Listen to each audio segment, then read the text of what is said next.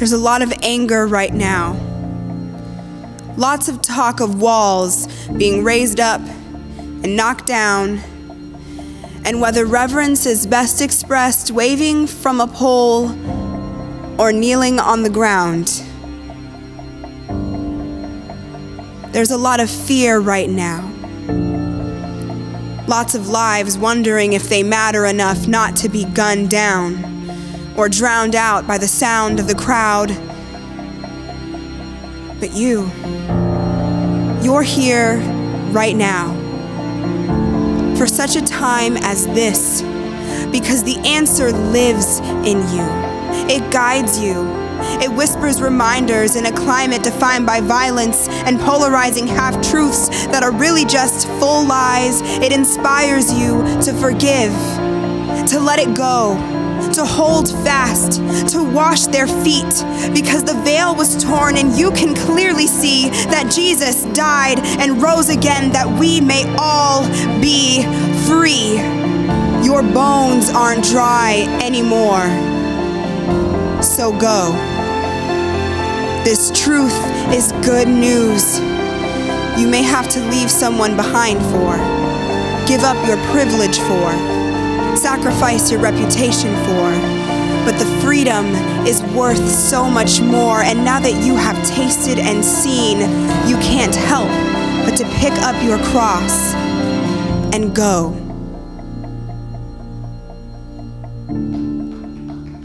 Come on, somebody. I know somebody is ready to answer the call of God to follow Jesus in every area of your life. If that's you, can you make some noise one more time?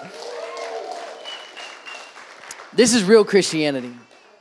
Somebody that follows Jesus, his example, what he did in his life. He says that we are the salt of the earth. We are the light of the world because he is the light of the world. The Bible calls us as the church, his body. We are to be a living expression of who Jesus is. That means we got to follow his example. That's the call. Not just to do church, not just to come here on Sunday, but to say, Jesus, I'm going to follow you and your example in every area of my life. And so we're going to finish this series, but we're not going to finish following him today. We're going to finish this series with a message called The Call to Go Fishing.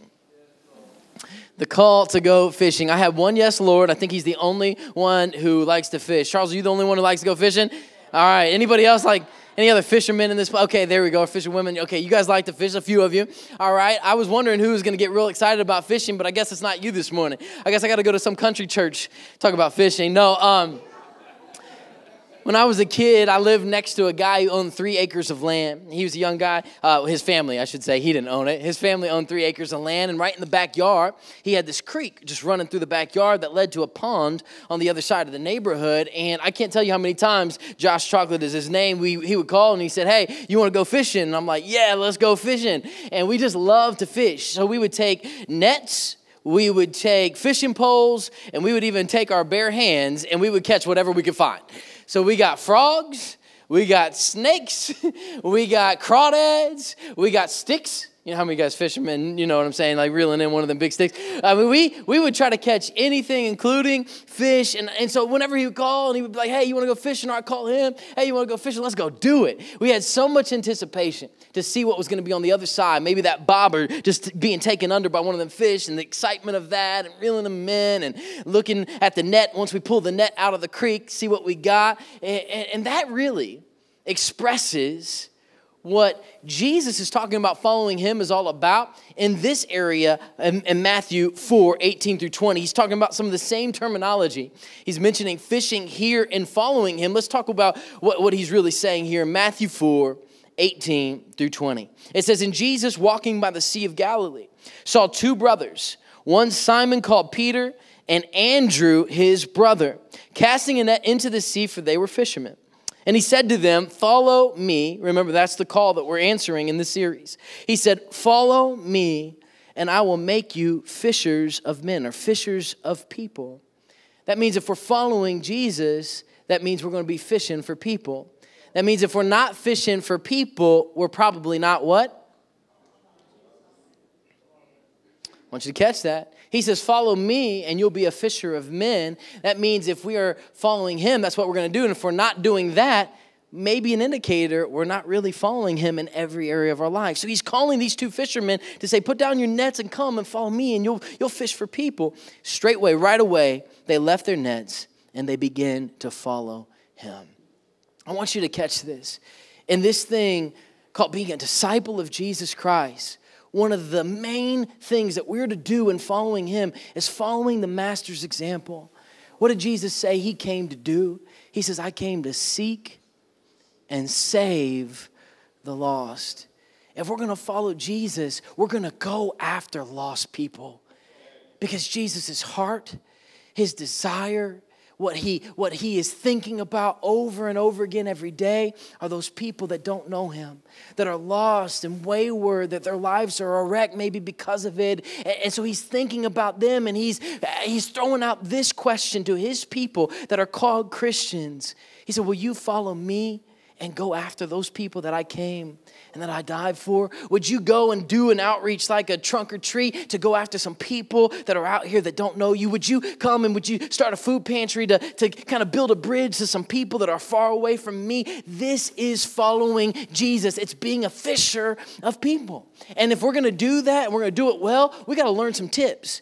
You know, if you're going to fish and you're going to be a good fisher person, I should say not a fisherman, that's sexist. That's sexist, pastor. All right, a fisher person, because anybody can be a fisher person. If you're going to do that, if you're going to be a good one, you got to learn some tips, don't you? We got to learn some tips. So I want to share with you 3 fishing tips to be a better fisher of people. And we're going to pull this out of this scripture that we just read. The first fishing tip, you guys ready for this morning, is that we need to go to where the fish are. We got to go to where the fish are. My buddy Josh Chocolate and I, we went down to the creek because that's where the fish and the crawdads and everything else were. We went down to the pond because that's where they were. And it wasn't just that we went down to it or on the side of it. Man, how many of you guys know that fish are good at hiding? You know, they're sometimes in cubby holes and their own little nests and that type of thing. And so sometimes you got to get good at kind of getting into the water. Anybody ever go fly fishing? You got to put on those, big old waders and like go out there into the water. And you got to get into their mess in order to catch them. I can't tell you how many times I come home and mom's like, you better shower and hose off before you ever come in here because we were in the pond. Like we were up in the fish's business so that we could catch them, right? You know, this is not what the church in large part is doing today in this thing called fishing for people. We look at it this way. Let's just hang out. This is the evangelism of the modern age. Let's hang out in our church building and then expect the fish to come fish for us. Let's just hang out here in church, or in our comfort zones. We don't really want to get too messy, Pastor. After all, those are sinners out there. And so we really don't want to do any life with them. They're going to rub off on us and that type of thing. And so we want to hang out in the holy place. Yet I thought this was about being a follower of Jesus. Didn't Jesus leave the cleanliness of heaven and come down to earth in the dirtiness of this world and in this life? So a follower of Jesus is going to leave some comfort zones behind, and they're going to go out to where the fish are waiting, maybe even out into the deep, even into the dirty places, because they're ready to go and catch some fish. Amen. And this is what God's calling us to do, because the only fish I know that will ever just jump into your lap are flying fish. You guys know flying fish? You ever see any of the movies where these fish fly and they like jump into your boat and you're like, oh man, I got a fish, whatever. Those are the only fish, and you still got to go out to the water, even to have them jump into your boat. But I look at that as a way to explain much of the church growth today. That we're just having fish jump from one aquarium to another aquarium. We're just trading church people. I call this Uncle Bill's Christianity, because we're just going to where other church people are, and we're saying, hey, come to this church because we got cooler music and we got a cooler pastor. And so we're just stealing church people. We're taking them from one aquarium to another aquarium. No, we got to go out to where the fish are. We got to be the people that catch the fish, right? That's real following Jesus. That's what Jesus really did. He came to where we are. And how many of you guys are thankful that he met you right in your dirt, right in your mess, right in the middle of your nasty, right? And he came after you, and he might have used another Christian to help teach you or share with you the gospel. You know, Andrew, one of these brothers that we see here that was a fisherman, right after this portion of scripture, you see Andrew going and telling other people, hey man, I just saw this guy named Jesus, and I'm telling you, this dude is a real deal. I need you to come and check him out with me. Andrew didn't have a doctorate in theology. I told you that already in this series. Andrew just started following Jesus. And immediately he was going to tell somebody else, you need to come to church with me. You need to come and hear this guy, man, because there's something about it. He's speaking to me things that I've never seen or heard before. See, we don't have to be really seasoned in Christ. We don't have to be in church for a long time to be a fisher of people. We just need to know that Jesus has saved me, and I just got to go and tell somebody that he can do the same thing in your life. But sometimes it takes us getting out of our comfort zone, even going to the dangerous places. And that reminds me of the show called Deadliest Catch. Anybody ever see that show, Deadliest Catch? Man, it's a cool show, man. You just need to watch one episode and watch how these guys go out to the Bering Sea, right in the middle of somewhere in Alaska, and they get hit with waves that are like 40 foot tall and are ice cold. They're in the craziest of conditions, and they go out there, and it's called Deadliest Catch. They're willing to brave all of these conditions because that's where the king crabs are. That's where the king crabs are. That's where they're at. And so they will go and brave all of the conditions. They will leave their comfort zones. They will even leave their family for a time to go out there on this boat for months at a time just so that they can catch some king crab. I think this speaks to us as the church. There are some king crabs in this community. There's some king crabs in Indianapolis. There's some king crabs throughout this world. And Jesus is saying, will you just go for me? Who will go for me? Whom shall I send? Who's going to go for me to tell these people about what I did for them through my son Jesus? I hope it's you this morning saying, Lord, here am I, like Isaiah said, send me. I'm willing to go even to brave the tough conditions. I'm willing to go and get the deadliest catch and lose my life for the gospel of Jesus. I'm willing just to even tell my neighbor next door. See, many times we're talking about missions in church, and I'm going to talk about the 1040 window, which is at 10 latitude and 40 latitude on the map. I have a picture right here. This is where the majority of lost fish are in this world, okay? Folks that have never heard the gospel of Jesus Christ. There aren't a ton of churches in this region. And so I'm about to share a moving and a compelling thing of why the church has to go to this area. But before we go into all the world, maybe we just need to go to our neighbor's house and knock on their door and say, hey, you know what? I just want to share with you about my friend Jesus. You know, what he did in my life and how I was lost and how he found me and how my life was a wreck. And I'm still not all the way there, but Jesus I'm telling you, he's changing me day in and day out. And I just want you to know that. And they might look at you a little weird, a little twisted. And I'm going to get to some things of how we can put some bait and some good tactics around our sharing of our faith. But isn't it that simple, guys?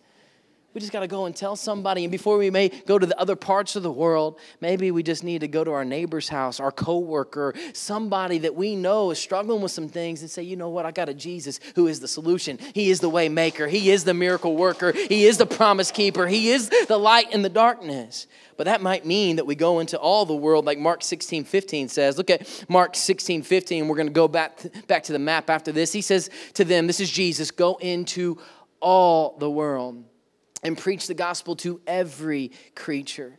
This is following Jesus because that's what he did. And now he's telling us as his followers, his disciples, to go and do the same thing. Now, all the world means yes here in Indianapolis, yes to the outreach that we're doing here, yes to this community, but it also may mean that God might put it on your heart as a follower of Jesus to go to a mission field in another country like this 1040 window. Let's go back to this map. This 1040 window is on my heart because we're talking about the deadliest catch and going to where the fish are. I want you to think about this because if we don't even go, at least we can support missionaries there. Maybe we can start praying for this region, for God to send forth laborers into this field. You know, the Bible says the harvest is great, but the laborers are few. Pray to the Lord of the harvest to send forth people. So check this out. In this region, 10 latitude, 40 latitude, on the map, you got 3.4 billion people that do not know Jesus Christ as their Lord and Savior. 3.4 billion, that's with the B, okay? That's a lot of people. And this region particularly is lacking the gospel because it's a very persecuted region. All right, so in 2015, 90,000 Christians followed Jesus and his call to follow him. They followed Jesus, just like what Onyeka was saying, even to death. 90,000 Christians were martyred, killed for their faith in 2015 alone. 90,000. Many of those, or much of those, was in this region of the world because there were other religions that were persecuting them, other terrorist groups, other things where Christianity is illegal. And so this is a deadly area. It's a deadliest catch, if you will, yet Christ is still calling. He died for those people just like he died for us. We're experiencing the benefit of our ancestors, our forefathers in this nation that came and founded a nation where there would be religious freedom. Aren't you thankful for that? Yeah, not just for Christians, but for any other religion, not to be persecuted for their faith and that type of thing. Thank God. So we can worship here freely this morning. But all over the world, and specifically in this area of the world, there are lost people by the billions. And Christ is just saying, who's going to go for me? Who's going to follow me there?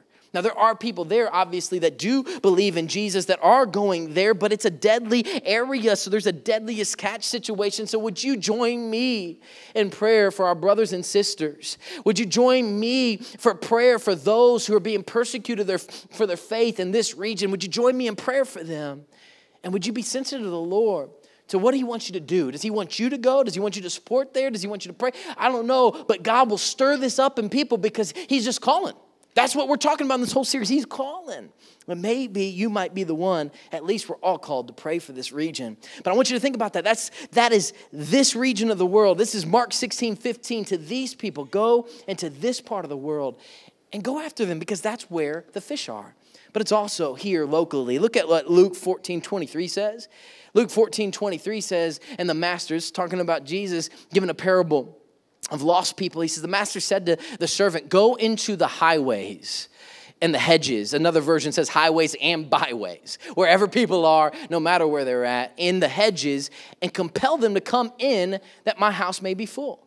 Now remember, we're talking about most modern evangelism. We're trying to get people just to come to our building. But no, listen, lost people are out there. And in order for us to get them in here, we have to go fishing where they are. We got to go fishing where they are. And so that means we got to go sometimes to the hedges. That means where the people are hiding out, maybe in their sinful behavior or in the club or wherever they're at on the street, maybe in your workplace, in your neighborhood, wherever people are that we know just need good news. That's what the gospel means. It's just good news.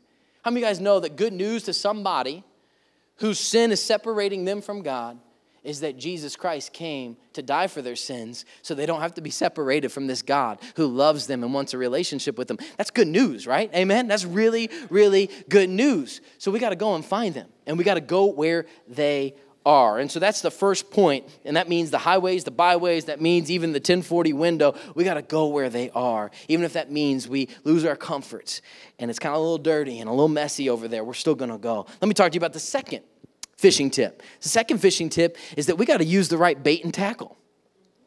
We got to use the right bait and the right tools in order to really bring these fish in. Some fish, if you guys know anything about fishing at all, and if you don't, you're going to get a little education about fishing in here this morning.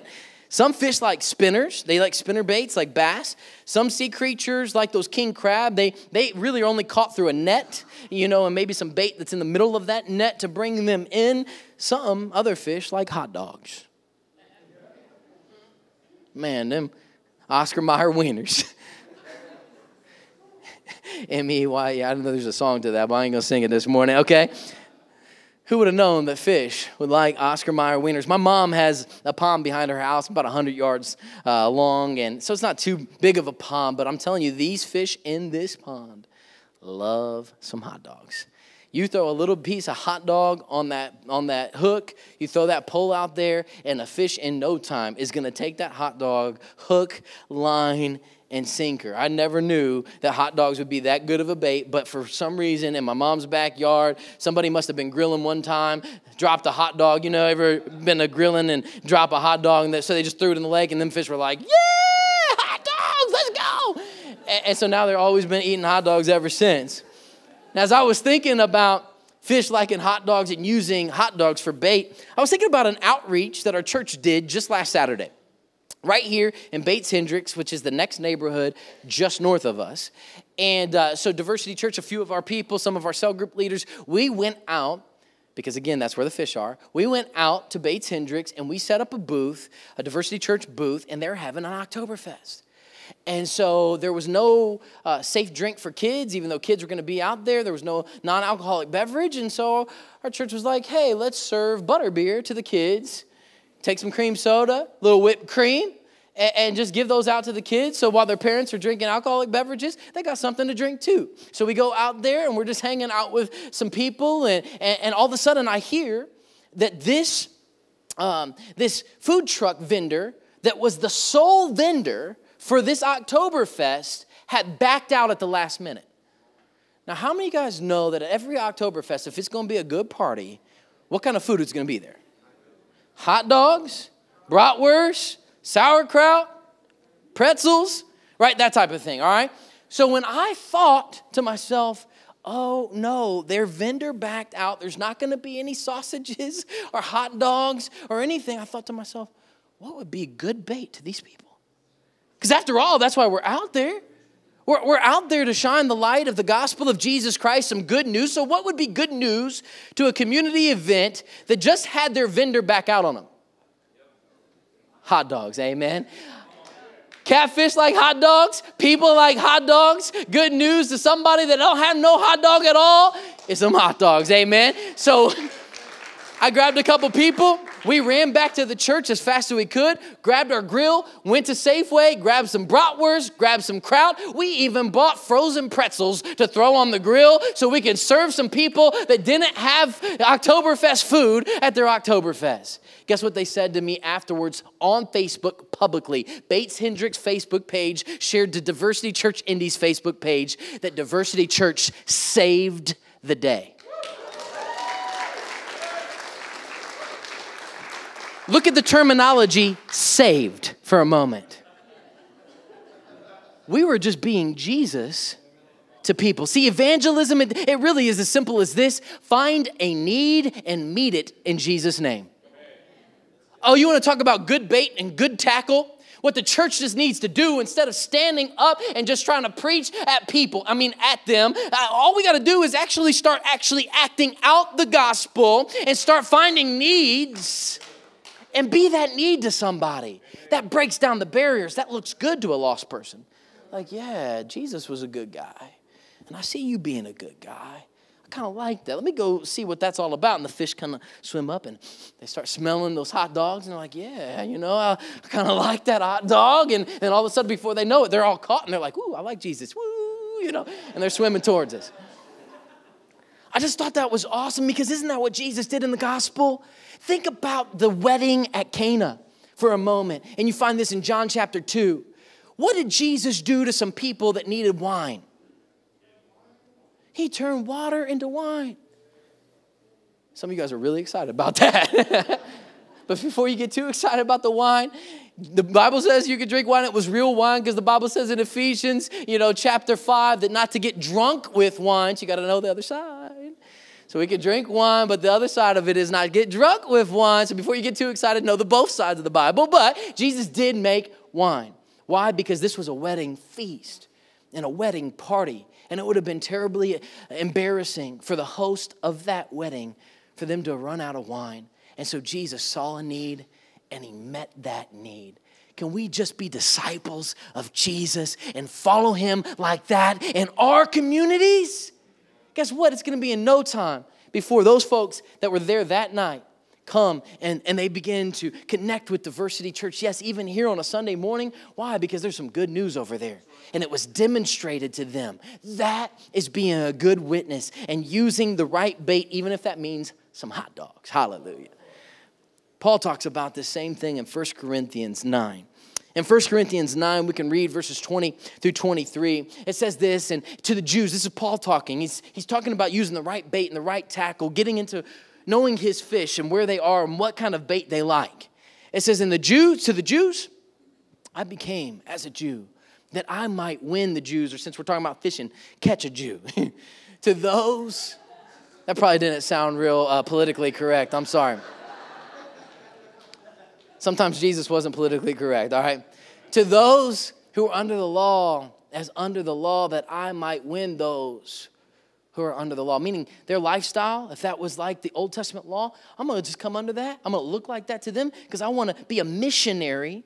I want to put on flesh where those people are doing life, just like Jesus put on flesh and did life here in the world. I want to become one of them that I might win one of those under the law. To those who are without the law, meaning a Gentile who like bratwurst and bacon and all that type of stuff, I'm going to go to an Oktoberfest and I'm going to be like one of them. Not without under the law to God, meaning when we go out there, we're not compromising in our life. We're not going out there and sinning with them. We're just going out there and doing life with them and looking like them. So they're not like, I'm not going near that net. I'm not going near that. That's some creepy stuff. That's some weird Christianity, man. They're talking about propitiation and they're talking about, all these terms that I don't know, and fellowshipping. What is fellowshipping? And they're like, man, I don't know about all that. No, I'm going to become one of them. I'm going to use some of their language, maybe not the bad words, but I'm going to just at least talk like them and begin to look like them and begin to just do life with them. It's kind of like when Jesus was sending out his disciples. He told them when they were going to go out to different places, he said, eat what's set before you.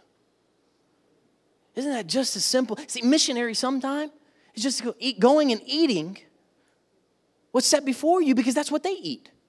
So if I deny what they're eating, then they're like, who's this guy? You too good for my food? You too good for my music? You too good for my culture? No, missionaries learn how to adapt to certain cultures and begin to look like those things in order to win those people. I was over at Prince and Gloria's house this last week, and he's from Ghana. And his dad came into town and brought him some of his favorite snacks. Oyster jerky. Oysters, little tiny oysters that have been dried out and salted. Fish that have been fried and dried, salted, right? And you eat them whole, the head and everything included, and you eat all the fins. Only thing they take off are the scales. And I'm sitting there, I'm like, and I ate one of those. Why? Because I'm trying to get on that level. I'm trying to connect with them. I want them to see that I can become one of you because I want you to understand. I want you to become a little bit of this thing that I know of Jesus Christ in me, which is the hope of glory. And so I'm going to do life with people. That's what Paul's talking about. So to somebody who's not on the law, I'm not going to go and sin, but I'm going to become like one of them. Look at the next one. Look at the next verse. And it says, to the weak, I become weak that I might win the weak. I've become all things, he says, to all men, that I might by all means save some. I'm going to use any bait in my tackle box to just share the gospel with people and put on that flesh to where whatever's going to be attractive to them so we can connect on the outside. I'm going to do that so then I can bring the real truth of the gospel that will save their life. So he says, I'm going to become all things to all men that I might by all means save some. Now this I do for the gospel's sake, that I might be a partaker of it with you. This is real missionology. This is real following Jesus. It's not just those people that are career missionaries. Charles Spurgeon said this, you're either a missionary as a Christian or you're an imposter.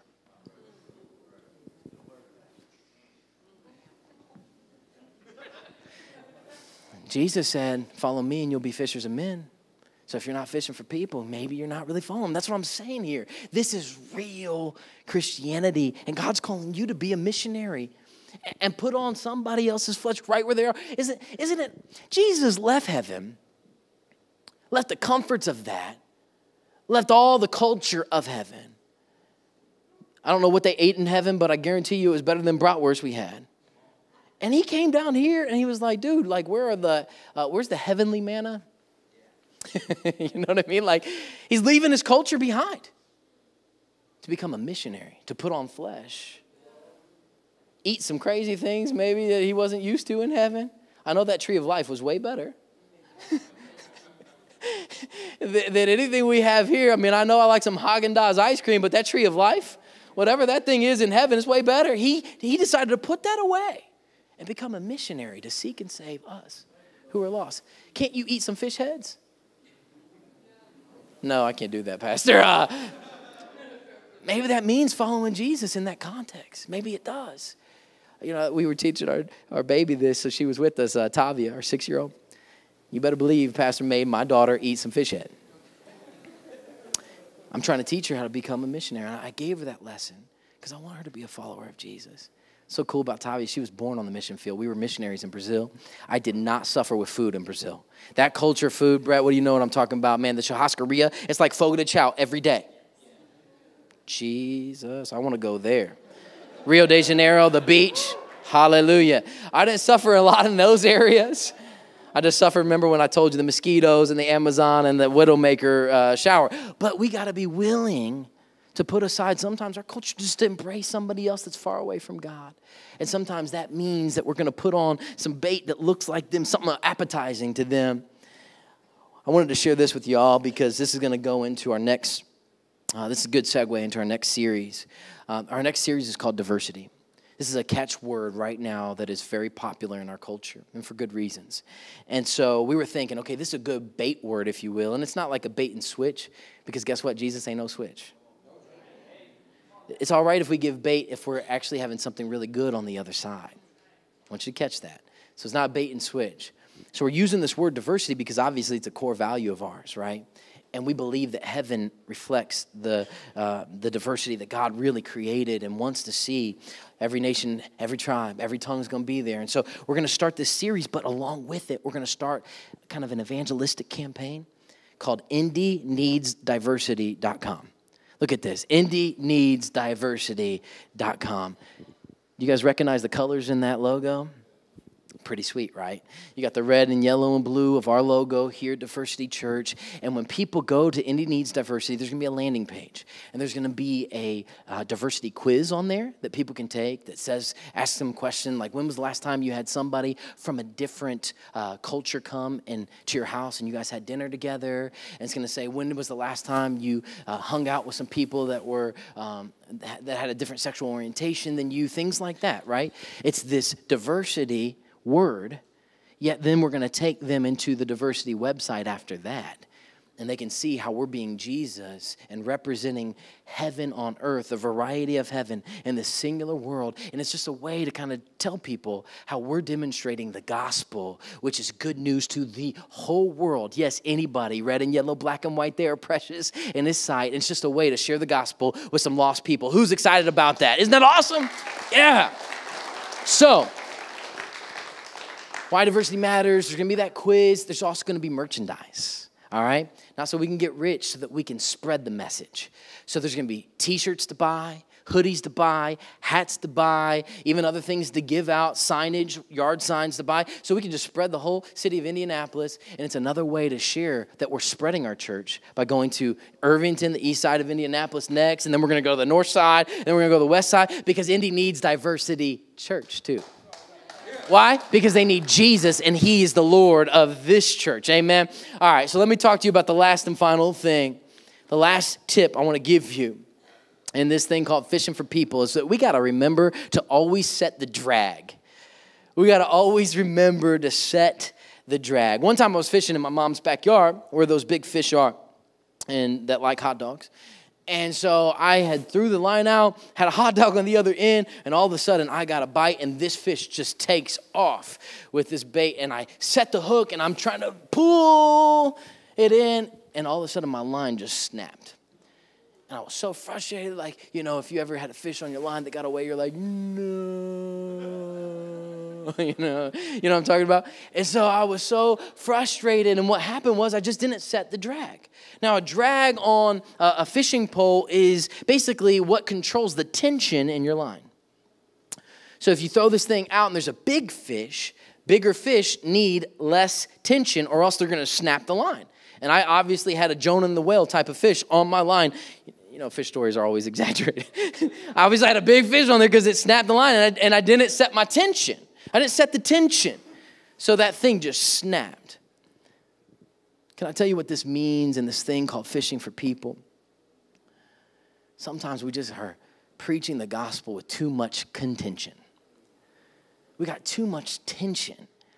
And so we're trying to reach people, and we got a lot of zeal sometimes, but we're not matching that zeal with the knowledge of the love of God. that zeal has to be matched with knowledge, or else we'll be a little bit too contentious trying to argue our point, trying to argue fish into the kingdom. That's not how evangelism works. The Bible says that we got to be full of the Holy Spirit, and a part of being filled with the Holy Spirit is that we are sensitive to the fruit of the Holy Spirit, and the first fruit of the Holy Spirit is love. Love. So I want you to think about this, because when you're fishing for some lost people, one of the guys in our church shared with me this after our first service. He was talking about how the bigger fish need more drag. That like the big tuna that you catch in the ocean, some of them need more drag. Some of it takes about 6 to 8 hours to just wear these tuna out. And if you don't have that drag set, they'll snap the line. And then they'll go around with the hook in their mouth, just like that fish is in my mom's backyard. You know, just a hook in their mouth, and they just snapped your line. And so you got to set that drag with a lot less tension.